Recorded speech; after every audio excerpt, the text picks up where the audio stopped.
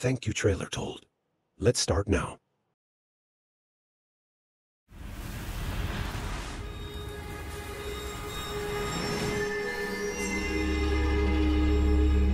Hi, my name is Diego Sambataro and I am the sound designer at Stormind Games. In a world where any sound that you make could be your last, the design around how sound creates gameplay is critical to what makes a quiet place The Road Ahead fun.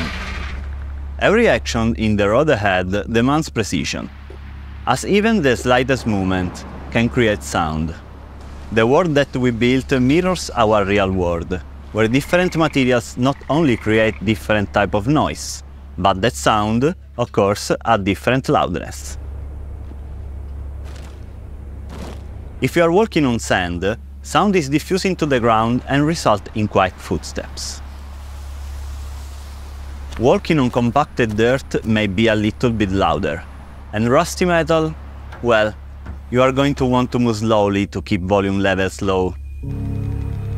And not everything is just ground, as additional elements are layered on top.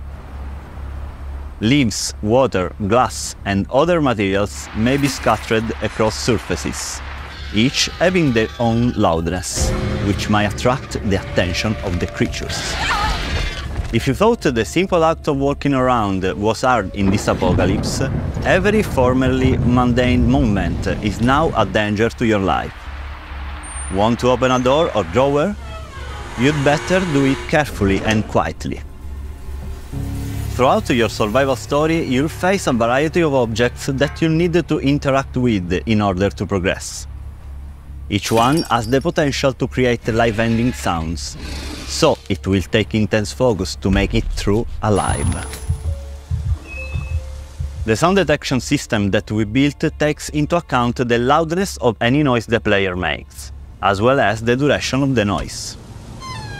If you build up a combination of loud or lengthy noises that exceed a defined threshold, the creatures will have heard enough to find your location, even from far away, and that's game over. There are a few difficulty levels that will change how much noise you are allowed to make, and the creatures have a few tricks of their own to break the rules and hunt you faster. After all, it wouldn't be a quiet place if survival was easy.